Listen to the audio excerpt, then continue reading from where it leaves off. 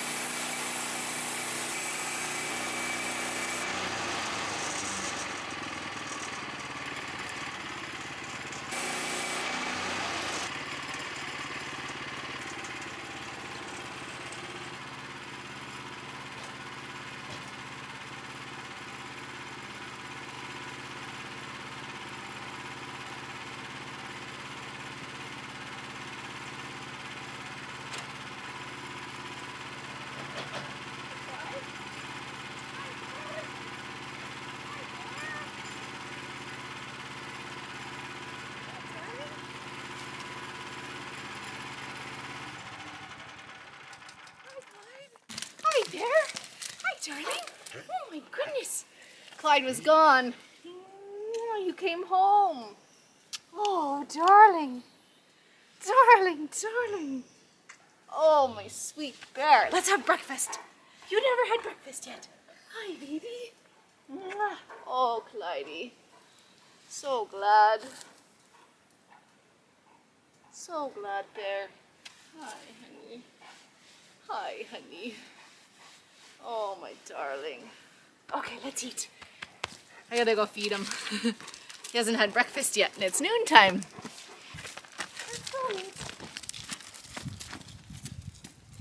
I sure love that dog. I love all of the dogs. So it's been a couple days since we put Hannah down, and it's been a pretty quiet house, and everyone has been off for sure. So I took her out of town to have her put down because that's the vet that we go to, and I brought her home, and I brought her in on the floor in the living room, and she was there for about 5 hours because we had to wait for the cremation company to be open, like to be able to take her. So that was good. I actually was hoping to put Hannah down at home, but it's just so far for the vet to come to our house. She would have done it, but that's the way we did it with Tank a couple years ago. And it was actually really, I liked the idea of it being in the living room so that the other pets could sort of know and then say goodbye. So it was actually nice. I brought Hannah in and laid her down on the floor and put some flowers with her. And it wasn't until a few hours afterwards that they kind of realized that she was gone. Clyde especially, like at first he didn't know at all.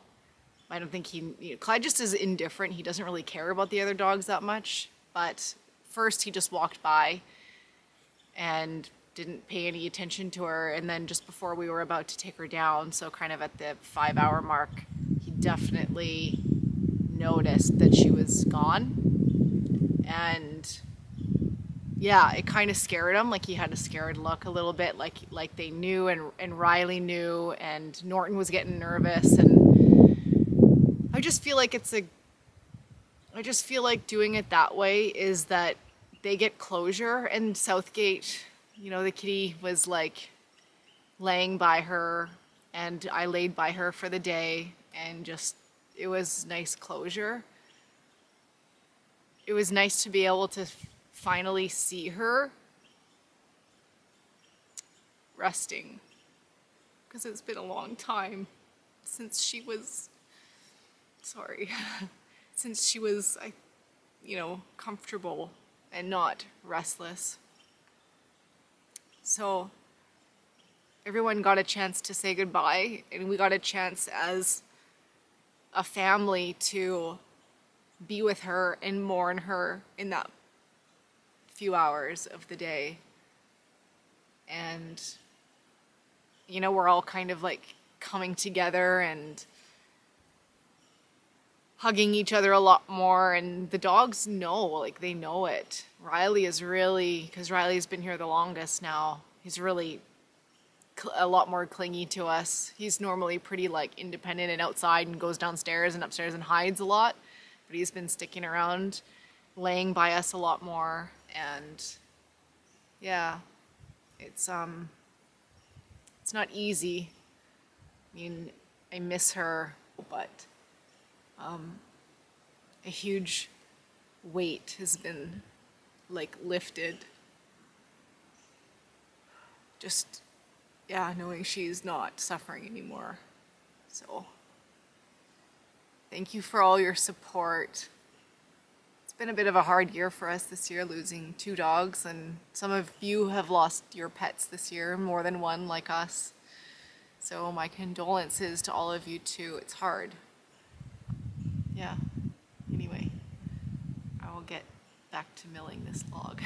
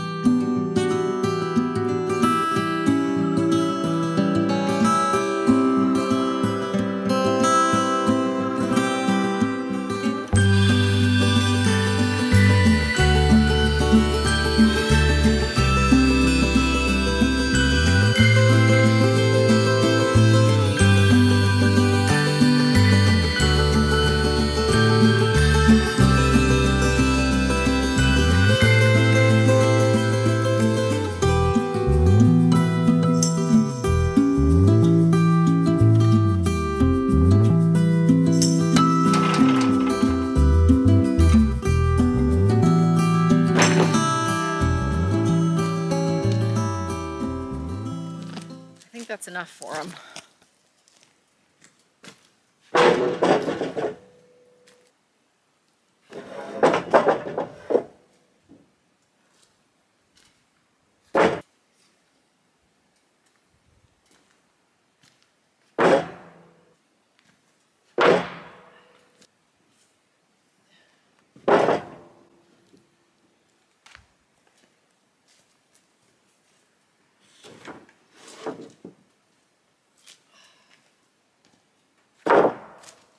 I'm also going to take up some of the slab scrappy stuff that I cut off and just take it out and leave it at the base of the rock wall where I have built that little platform in anticipation of needing it for something at some point. I'm just going to load this in my truck, deliver it to my friend, and then I have a few other things I want to do today outside while it's nice and sunny. So I'll see you for that. I dropped the lumber off from my friend Bruce, and he gave me a bunch of cardboard. We bought a hot tub recently, and it came with all this cardboard and this white wrap stuff. So I'm going to wrap up that sliding glass door in a few days' time because I need to pack my truck up with a whole bunch of cedar boards and a bunch of other lumber, generator, gas, ceramic heater, all sorts of stuff. Anyway, and then the other thing I'm going to do, I'll take you over and show you. Okay, the other thing I'm going to do is paint these roof panels. We kind of have so many things going on right now. I'm not going to tell you what they came from because you'll see in a future video. I actually have a whole video to put together of the various projects that we've been working on kind of over the last couple months, and I just haven't had time to put it together, but you'll see at some point where this comes from. And it's for the cabin. In the event that I don't have enough of the salvaged materials from the roof disaster that we had in the winter time, I have all of that standing seam stuff kind of in a pile. I'm not quite sure what I'm going to cut it at, like what length, so I'm not doing that yet. And I just don't know if I'm going to have enough. So I might be patching I might be filling in the gaps, I guess, with one or two of these panels. And I have the same color of paint that the house roof, the standing seam stuff is. So I'm going to paint that so that it relatively matches. How does that sound? Did I say that? I didn't say that very good. They're like a brown right now, and I'm going to paint them kind of like a black gray, charcoal gray or whatever. Leave the same, you know. It's okay, it's rustic. I also have these offcuts. These are from the little sawmill shed I built. Not the pole barn shed, but the other little storage shed. I'm just going to scuff it up a little bit.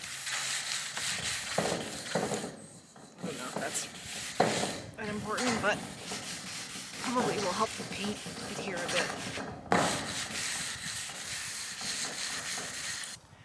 So this is the can of paint. Actually, the roofers left this behind when they did the roof. They left it for me. I think they would have had to paint their cuts, I think, and with a matching color. So kind of cool. I have this whole tin. I use this to paint my desk, my little office desk too. Don't have a roller here, don't have a sprayer. Both would be better than a brush. Using what I got.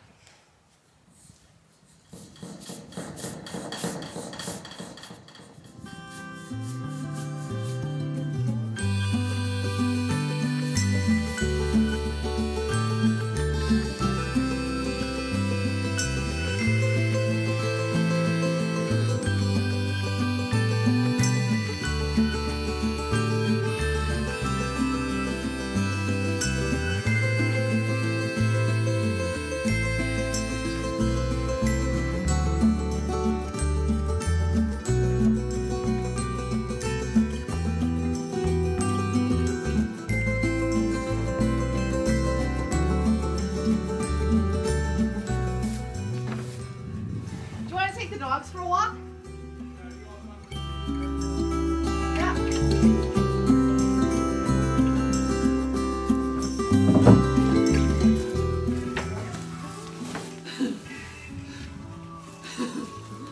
Clyde's mad.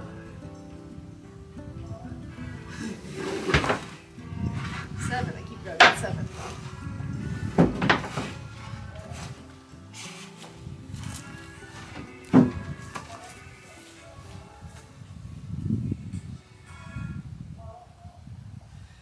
In there barking away.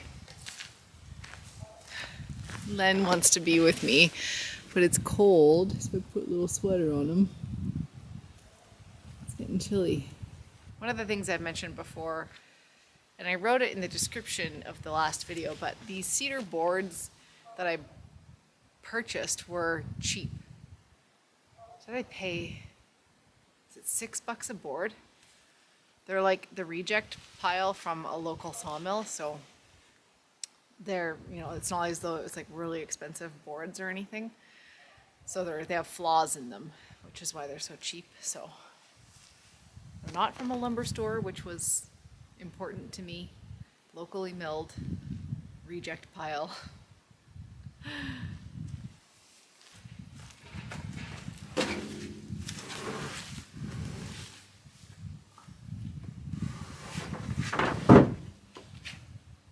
Loading my truck up. I think we're gonna take the dogs for a walk. I'll cook dinner. I gotta clean the house, finish packing, head out in the morning.